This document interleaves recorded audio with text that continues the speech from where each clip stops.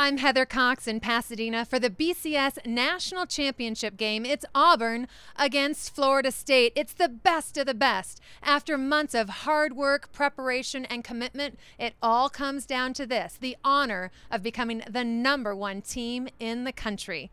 So what does it take to become the best?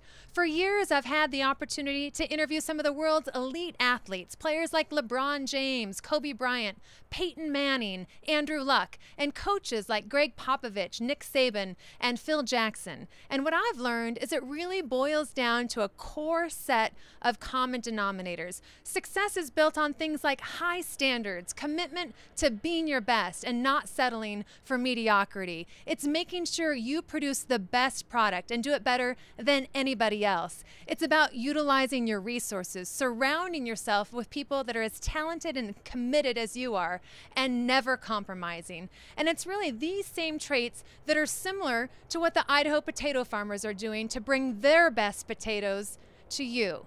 For the Idaho Potato Commission, I'm Heather Cox.